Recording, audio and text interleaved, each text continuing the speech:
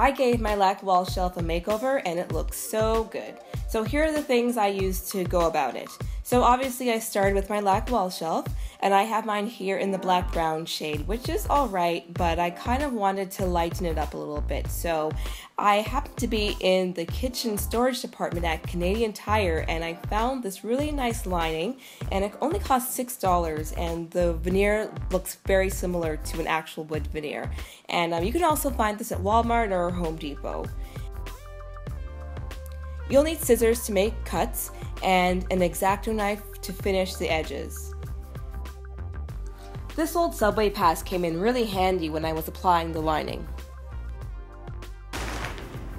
Okay, so I'm going to be working on the floor because I don't want to get my dining table dented from the wall shelf because it's pretty heavy and has sharp corners. So I'm just going to lay out this old tablecloth got from the dollar store, and I'm going to work on it. So here's the Lack wall shelf. It is about 43 inches long, 2 inches deep, and 10 inches wide here. And so I'm going to be laying down this adhesive in 4 pieces.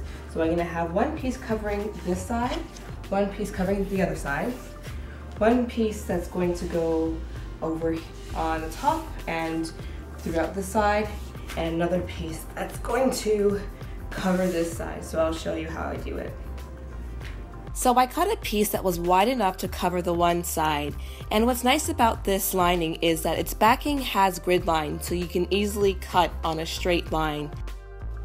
Separating the backing from the lining was a bit of a struggle, so you really need to use your fingernails. Once I got that taken care of, I put the lining on the side of the shelf. So I flattened it up with my hands at first, but then I ran over it again with my subway card to ensure that there were no air bubbles left. And the card is really effective, especially when you're going over the corners.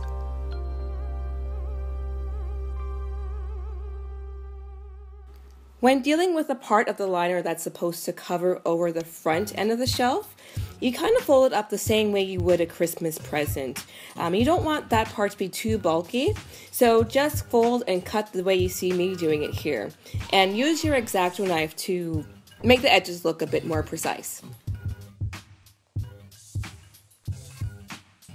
Make sure you have some cleaner close by throughout the project because inevitably you'll get oil from your fingertips onto the shelf, and you don't want that because you want the lining to adhere well. So towel the cleaner off with a regular towel, not a paper one, because a paper one will leave fibers behind. Take off the backing of the liner and line it up with the shelf.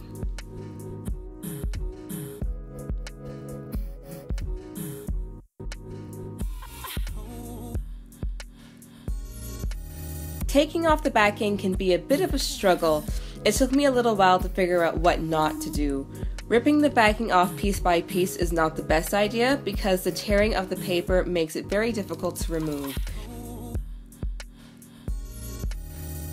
So it's best to cut the backing straight across and then remove it all in one piece.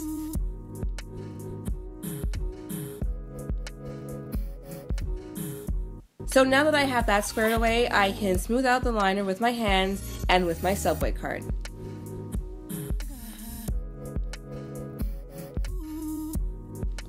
I continue the process over the front side.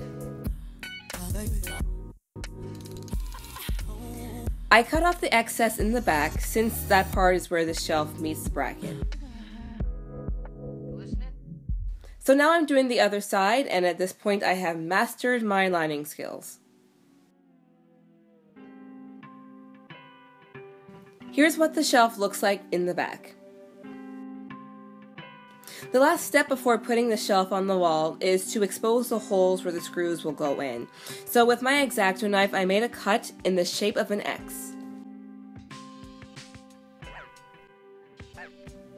To make sure that the bracket and shelf were aligned properly, I inserted the center screw partially through. And if you have any questions about how to install the Lack shelf, I have a whole other video, and I'll be showing a preview of it at the end, or you can click the link in the description box. And here's my new Lack shelf. I'm really happy with the results. The seam on the right hand side is a bit more pronounced than I would like, but all in all, I think I did a pretty good job. Now it's ready for me to put some of my things on it. And you can see the bottom is free and clear of any screw heads, giving it a nice clean appearance. So if you have a Lack shelf or you're thinking of getting one, you should try this DIY out. I'd say it's $6 well spent. Thanks for watching I See Melanie.